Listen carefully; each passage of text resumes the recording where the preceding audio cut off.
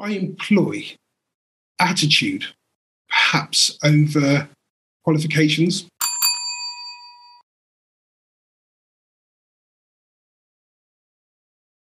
I know you were doing some recruiting a couple of months ago, and we had a bit of a chat about that. And you were going to come and help with the housekeeping, weren't you? But you never turned. Yeah, but you wouldn't pay for the flight, right? So it led me to an interesting question, actually. So I wondered, have you ever sat in an interview where you've learned something about yourself more than you have about the person that you're interviewing? I think quite early on, I made this conscious decision that I employ attitude perhaps over qualifications. I've looked at a really good CV and gone, they've been, a restaurant manager for 5 years, or they've been a CDP for 3 years, or they've got experience here and everywhere. And I've interviewed them, and there's been no connection, or there's not been a spark. And I then interview people that perhaps haven't had that level of experience, but we've clicked. And you think that person's going to fit into our culture. That person's going to fit into our... And as much as you want experienced people, where here it's quite a close team, it's a small team. Myself, as the general manager, last week, I think I said to you before we started the recording, I cooked breakfast 3 times. I've been doing that last couple of weeks. I still open the bottles of wine in the restaurant. I still talk to my guests. The best bit of marketing you can do is be there and talk to your guests. And I'm seeing on the shop floor constantly where a lot of GMs now sail above, or they're floating around, or the guests don't see them, and it becomes very impersonal. And how do you then expect your chefs to work longer? How do you expect the KPs to unblock the drains if you're not doing it yourself, or unblock loos if you're not doing it yourself? And so if you can find somebody who's got that attitude, I can train them for else. I can train you to be the best. I can train you to be the best restaurant manager that we can offer, because you've got that right attitude. And I think sometimes, I look at my history of guest review, and I had never worked in an office. I used to deliver eggs and ride horses for a living. That was it. So I started as a blank slate, and, I've been with the company for 7 years now, and I've grown amazingly well. And I think that sometimes is better than having a qualification, because you walk in there as a blank slate, you learn the systems that are in place and how things actually want to be done, and you can nurture that and grow that so that they can either stay on and be part of the team, or they can grow and do more and run 3 or 4 hotels and things like that. So, I think sometimes qualifications are looked at and taken too highly into regard. I think the apprenticeship service in the UK now is so great. We use a company called Hitch Training, and we've also worked with Truro College, Truro and Penwith College, Ulster College, and Camborne College. We went to all these places now. And especially with HITS is that we can find people with great attitudes. We've got 2 on our books already. We're about to start another one. School wasn't for them, for any of them. They've come to us as 17-year-olds. In the UK now, you have to be in education until you're 18. So the National Apprenticeship Service say, well, as long as you're doing an apprenticeship, you can work. So we've taken these 2 girls on, and they're doing fantastic, absolutely fantastic. School wasn't for them. Academia wasn't for them. They're not going to go to college. They're not going to go to university. It's just because that's not the person that they are. We've got a new chap starting with us on Friday, exactly the same situation. He didn't do very well at school, but on our trial shift, talking to the guests, this guy's never been with us before, but he's come very smart. 17 in June. He's come to an interview with me. He's got a trousers on. He's got a shirt on. He's polite. He's shook my hand. We've got him in for a trial. He's talked to the guests. He's polished the cutlery without being nasty. That intuition.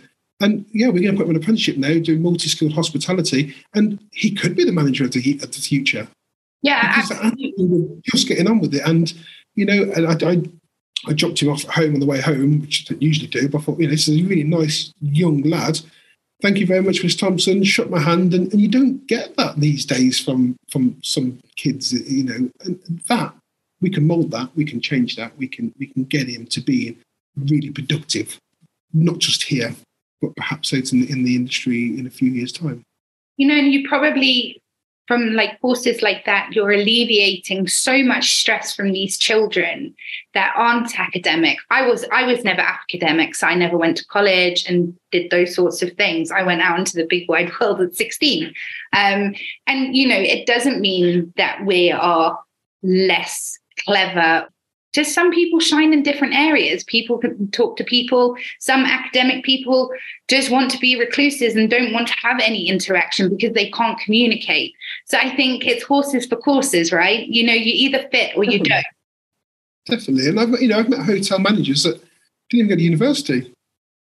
And I think that's what makes hospitality so special.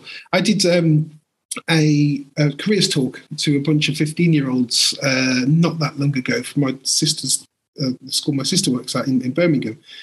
And I was explaining to them that hospitality is probably one of the only industries where you can go in washing the plates and you work hard and you get determined, you can learn on the job, you can learn from experienced people around you. There's no reason why you can't be supervisor, manager, general manager, area manager, MD of a company, if you've got the determination to do that.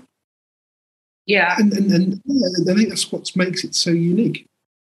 Yeah, I think so as well. And I think the nice thing with hospitality is that typically it's all about networking. So, even if you're starting at the bottom and you're showing your potential, there's a really good chance that somebody's going to see you, they're going to take you under their wing, and then they're going to guide you through that process. And that to me is really special. I think hospitality, really, people want to see their team shining. And I know you're an outstanding example for that within the hospitality industry. So have you got any advice for young people out there that might not be academic when they go into an interview? What would be your top 2 tips for them? I think, first impressions matter. And we've had it here. This young lad who we saw last week turned up, suited and booted, tie, 16 years old. It's like I say, he's not academic, but he just, we looked at him and thought, do you know what? If he at that age, if he can make an effort, I'm willing to make an effort on employing him. Be smart, be polite. I think sometimes young people don't know how to speak to people these days. They're so engrossed online, text messages, YouTube videos. People are losing the skill to talk, not talk, but communicate effectively. I've always been quite confident. I'm a confident guy. I talk to people and talk to you and talk to my staff and, and talk to famous people that you meet and all that and being able to adjust your tone or adjust the way you speak or what you say to different levels. And I think that gets lost. I think that has something that's become lost over time. And so I think if you're going to go and you're going to go to an interview and you can then do a trial and you can show that you can talk to people and it's not just a grunt or and you're willing to do it. You laugh, but it happens. You have people trial and maybe it's a confidence thing. I don't know.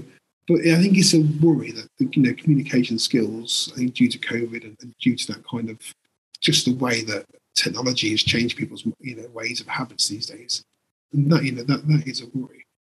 Yeah, I hope it's not going to be a worry. I hope that, as people come out and they start, doing training and things like that, they'll learn to find themselves and have that confidence.